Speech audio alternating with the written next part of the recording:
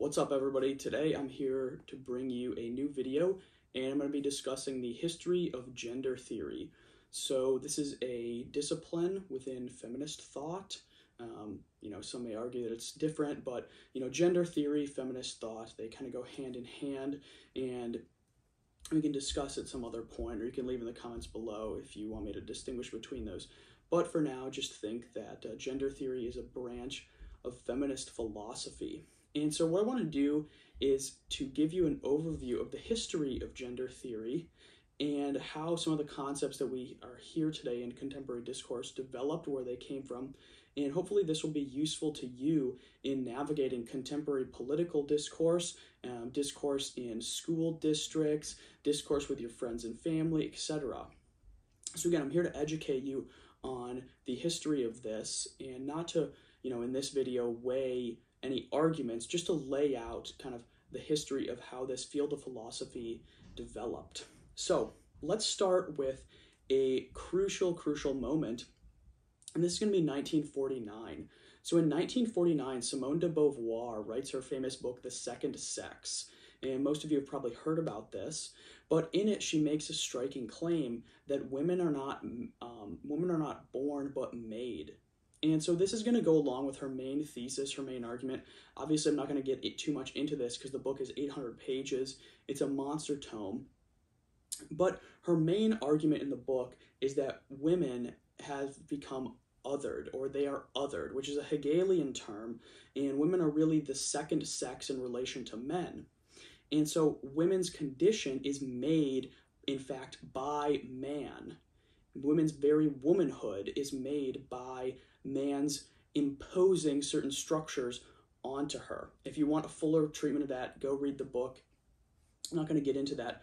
But what this line did is really, it was interpreted really to mean that womanhood is the product of social construction, especially the patriarchy, and according to Kate Manne, its enforcement mechanism, which would be misogyny. So this interpretation of Beauvoir has been questioned a little bit by a few feminist thinkers, but that doesn't matter for our discourse, because what has followed in feminist thought is the idea that a woman is one who has feminine norms projected onto her, and the same for a man. So it's really this societal projection of feminine or masculine norms that has led to, or that feminists have interpreted Beauvoir as saying. So a woman, according to the interpreters of Beauvoir in the feminist tradition, a woman or a man is just someone who has had masculine or feminine norms projected onto them by society.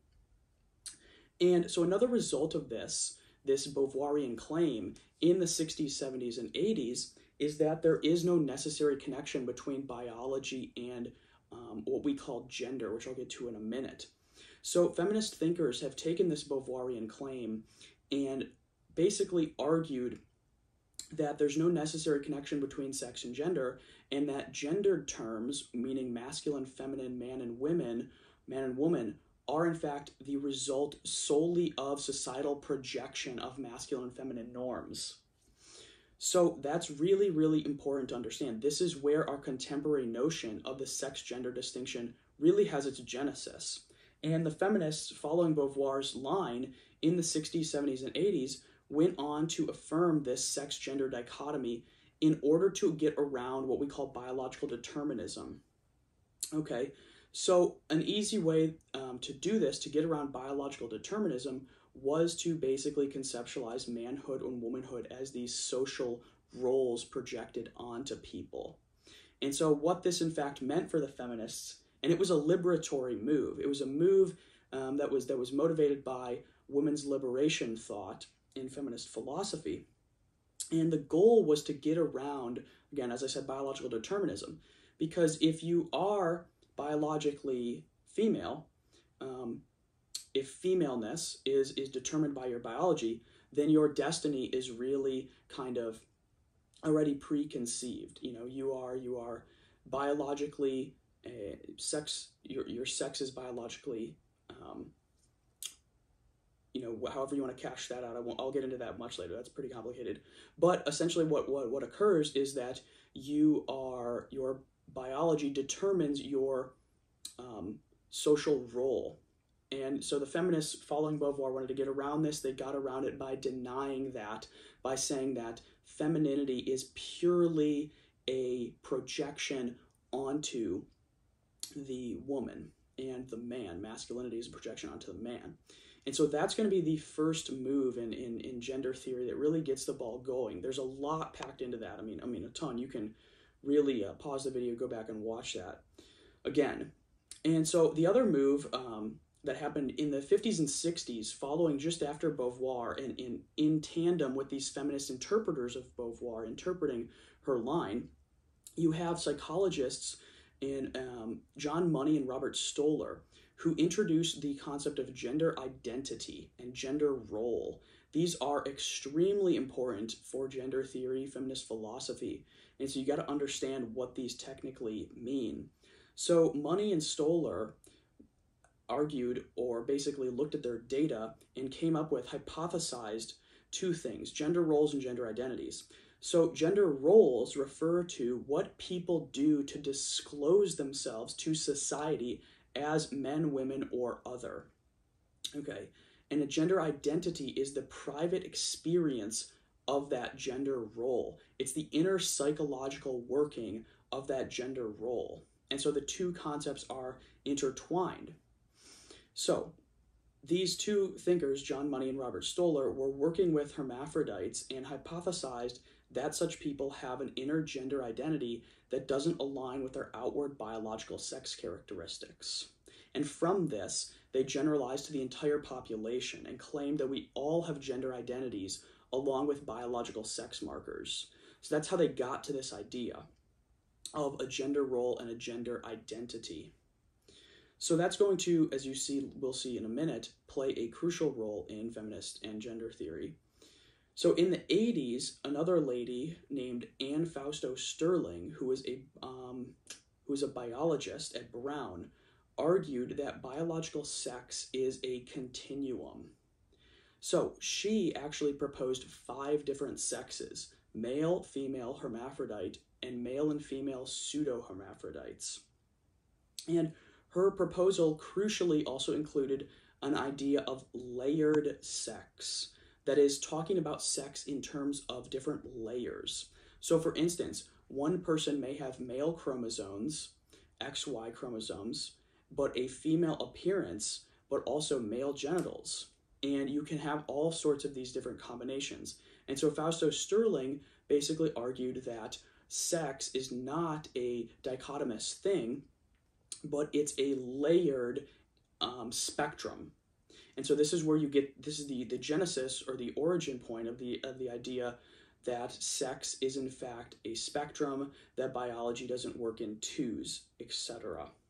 And so this sets the ground for a radical plethora of potential sexes, or as Fausto Sterling herself puts it, an infinitely malleable continuum. And it also crucially sets the stage for the common phrase assigned birth. So if you ever have heard this phrase, this is where the idea starts to originate. And the idea behind it is this: since doctors and parents can't see all the layers of gender, since they have to do with chromosomes, gametes, etc., it's possible that they are mistaken, and therefore they are assigning, they're assigning some sort of gender identity, gender at birth, assigning a biological sex, I should say, really, technically, at birth.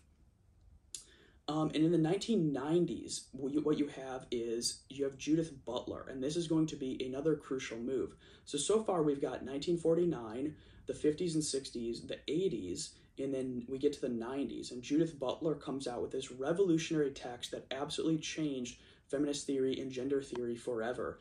And it's called Reality. What was it called, actually? Resisting Reality. That's what it is. Off the top of my head there. Resisting Reality by Judith Butler. Or no, that's not it. That is by Sally Haslinger. It's Gender Trouble by Judith Butler. Gender Trouble in 1990 by Judith Butler. Resisting Realities by Sally Haslinger. That's a little bit later. So Judith Butler comes out with this book called Gender Trouble, and in it she argues that gender is a performance. Okay, so what does this mean? Well, Butler is operating within the tradition of post-structuralism, and she's going to argue that gender is, again, nothing but a performance. But how? Well, for her argument is basically that scientific and metaphysical classifications of things don't exist prior to language, but are constructed by language itself. And since there is a dominating power structure at play in the world, namely the patriarchy, this structure often creates such classifications as male, female, man, and woman. And so these things are not natural kinds in the Aristotelian sense. They don't exist prior to our language, as some sort of realist Aristotelian would argue, but are in fact the very products of our language itself. And so what she then concludes from this, with a little bit more argumentation obviously, is that gender then is not a stable biological kind, but a kind of performance of a social role over a period of time. And because the terms are constructed, they apply these constricting conceptions onto the groups with which they are applied. And from that, you can kind of get to this idea of oppression.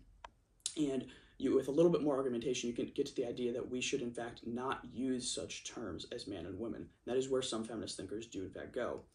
Now, we get into some more recent stuff. So in 2007, we have another huge point in gender theory, and that's Julia Serano.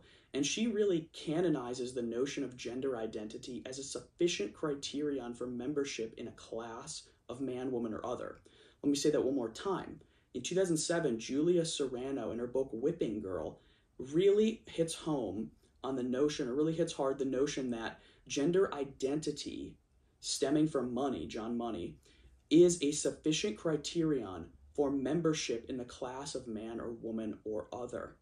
This is the idea that your gender identity, your internal psychological representation of yourself, is literally what makes you a man, woman, or something else. Okay, so that is crucial. This is most likely going to be traced back to Julia Serano's book, Whipping Girl. Maybe it goes back a little bit further, but most people agree that it's traced back to this text. This is also where the term cis or cisgender comes from, and this term refers to someone whose biology and gender identity are aligned, whereas a trans person would have their biology and their gender identity misaligned. You also need to understand the kind of the dialectical moves that are being made up until this point. So I've pointed out Beauvoir, Butler, and Fausto Sterling, and of course John Money and Robert Stoller. So Beauvoir, Butler, and Fausto Sterling have provided ways to try and get around a traditional notion of womanhood and manhood, which is going to be based in biology. Serano and other feminists took this to the logical extreme, with womanhood not being based in biology, but in social projection, or now for Serano, solely in gender identity. Serano and others have argued that it is literally your gender identity, your inner psychological state, that makes you a man, woman, or other. So it's literally just your gender identity. You got to get this right. It's your gender identity, your inner psychological state, that makes you a man, woman, or other, according to Julia Serano and feminists around 2007, and really coming up until now. Again, in 2006 and 2007, you have another huge moment in gender theory, and that's going to be the adoption or the writing of the Yogyakarta principles. And so this was a group, this was taking place in Yogyakarta, however you say it, Indonesia, where a group of theorists, lawyers, politicians all got together and put together a list of 28 fundamental human rights for sexual orientation, gender identity, etc. And you can go and take a look at this if you want, but they start off by saying that sexual orientation and gender identity are considered integral to every person's dignity and humanity. Now, one of the most crucial points in this convention document is in fact going to be Principle 3. So Principle 3 is going to be really crucial for trans activism because it states that trans people have a right to recognition before the law, but how this is spelled out is going to be very important. So what this means is that trans people no longer have to have any surgery, hormone treatment, or changes to their governmental documents in order to be recognized before the law as trans people. This is going to be crucially important for developments in public policy and developments in healthcare. And so these principles, while not internationally binding as law, have been adopted by many countries in Europe as being an authoritative text on human rights and have led to massive changes, again, in policy and in healthcare, as I have stated. So, in the healthcare industry, to give you a quick example, the current standard is trans affirmative care. And this is going to also be in Canada, the UK, and a little bit in the United States. Obviously, states in the US are going to differ on this. Just to take a look at Texas, for example. But the idea is that, at least in Canada and the UK and other places in Europe, the general approach is to affirm the gender identity of any suspected cases of gender dysphoria and bring the body in line with that gender identity rather than trying to bring the mind in line with biology. And so this is, again, stemming from the Yogacarta principles, especially Principle 3, in which gender identity is upheld as the definitive, shall we say, point of what a trans person is, the definitive marker of what a trans person really is. It's going to be that gender identity. Okay, so gender identity, your inner psychological state, is going to be the sufficient criterion for membership in a class of people, such as man, woman, trans, etc., etc. So those principles are really important. Now, in 2008, you get another important move, and that is going to be the coining of the word TERF, or the acronym TERF, now known more commonly as GC, or gender critical. And so Stonewall, the LGBTQ organization, released a statement defining, this was a background this time, released a statement defining transphobia as the fear or dislike of someone based on the fact that they are trans, including denying their gender identity or refusing to accept it. And that's going to be under any circumstances, even psychological, medical, philosophical, etc. And so this created and exacerbated factions within feminist philosophy. Now, one of these factions has its roots in the 70s and before with people like Janice Raymond. And this was labeled by Viv Smythe, an American blogger, as this was labeled as, these factions were labeled as TERFs, or trans exclusionary radical feminists. And basically what this means is that anyone who does not think that gender identity is what makes one a man, woman, or other is going to be a TERF, or a trans exclusionary radical feminist, now known more commonly as gender critical, or GC.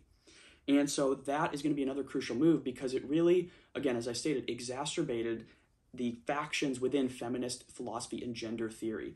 So you have people who, in the TERF camp, the gender critical camp, you have tons of bloggers, you have philosophers like Janice Raymond, Kathleen Stock, who else off the top of my head? There was a new book just published that came out from Oxford University Press you can look up, called Gender Critical Feminism. The author, her name is escaping my mind.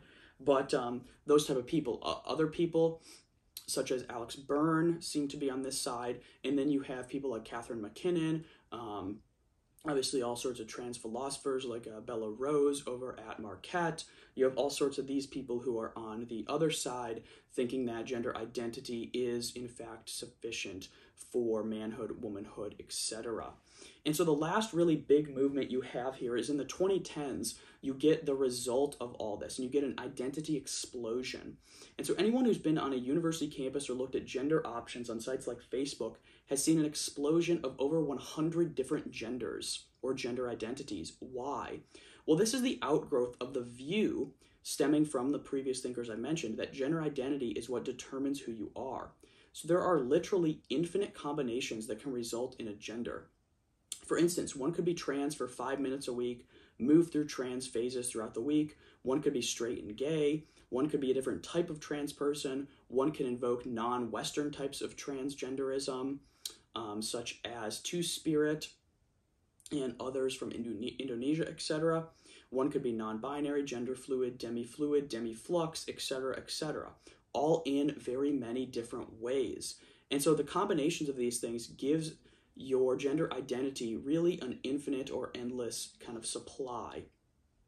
And so, again, because these feminist thinkers, gender theorists have argued that all it takes is one's inner psychological state to affirm your gender identity, then in fact, this is sufficient for affirming all sorts of these different types of genders. and gender identities. And again, this is going to be the result, the logical outgrowth of gender identity being a sufficient criterion for membership in a group. And also this end goal of deconstructing sort of a binary notion of gender. So with that in mind, those are really the big moves in gender theory, along with some moves in feminist philosophy, which is related. And I hope that can help you to clear up some of these confusing notions that we hear in the media, etc. And it can really help you to understand kind of where gender theory is currently, and it can help you to understand how it's developed. And, you know, I'm going to make in the future some videos explaining some of the terms that I've used. But just to give you a recap, we really have 8 different movements. So in 1949, Beauvoir argues in her magnum opus, The Second Sex, that women are not born but made, and that sets the stage for biology and gender being separated, which really the feminists in the 60s, 70s, and 80s pick up on.